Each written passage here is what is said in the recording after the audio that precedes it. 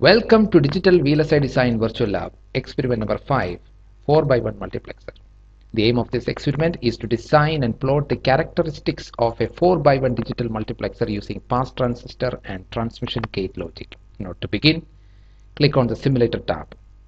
Two separate links are provided here, one corresponding to a 4x1 pass transistor mux and the other corresponds to 4x1 transmission gate mux. We will now look at the operation of a 4x1 transmission gate mux by clicking on link number 2. In this new page, you have the schematic diagram of the circuit setup for a 4x1 mux on the left side of the page and ngSpice program on the right side of the page.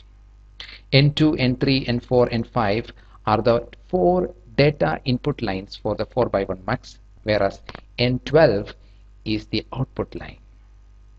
N6 and N7 are the only two selection inputs, whose inverted version are N8 and N9. This is implemented by separate inverter circuits as shown in the lower part of the diagram. On the right side of the diagram, you are given the details of a 2x1 mux, which has two inputs N2 and N3 and a single output N6. N4 is the only one select input, whose inverted version is N5. This 2x1 mux is implemented by using two transmission gates, 1 and 2. Each of a transmission gate consists of a pair of PMOS and NMOS devices. All of these inner interconnections inside a 2x1 mux are captured in the dot subcircuit subroutine labeled as 2x1, whereas N2 and N3 are the input lines, N4 is the select input whose inverted version is N5, and N6 is the output. N1 is the high voltage state to which the PMOS device bulk should be connected. Similarly, a dot subcircuit subroutine is also written for an inverter circuit whose input is N2, output is N3, and N1 is the static power supply. The connections are similar to what we have seen in experiment number 2. Then the ngSpice program defines the interconnection of these various subcomponents. Here VC is the DC power supply of 1.8 volt.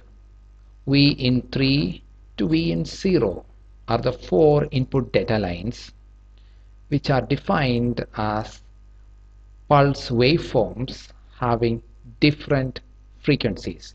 For example, Vin0 is a low frequency pulse waveform of pulse period 40 nanosecond, whereas Vin3 has a pulse period of 10 nanosecond and it corresponds to high frequency signal.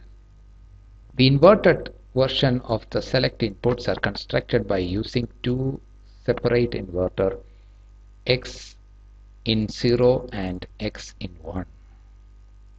Finally, the interconnection of the three 2-input muxes to form a 4x1 muxes are shown in the next 3 lines. Afterward, the SPICE level 49 model for PMOS and NMOS device are specified. Finally, this program ends with a transient analysis command which runs the program for 350 nanosecond. In order to plot the outputs, click on the Simulate tab. It may take a while for the waveforms to be plotted on the interface page. The first 4 waveforms corresponds to the data line input.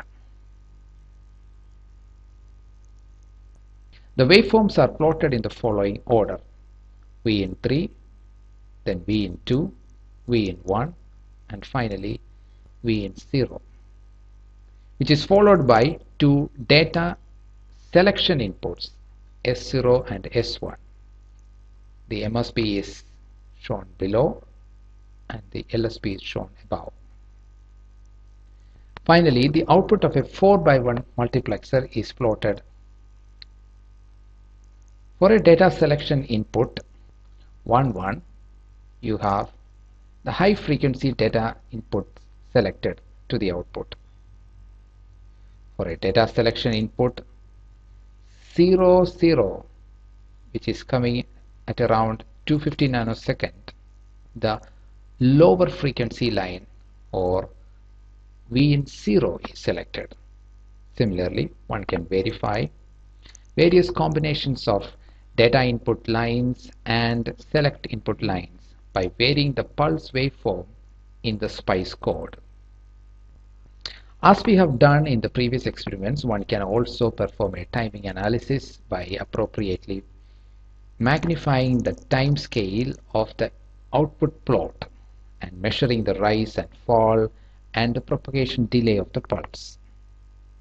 In the similar manner, one can also perform a pass transistor logic based implementation of a 4x1 mux by clicking on link number 1 in the simulator tab. Thank you.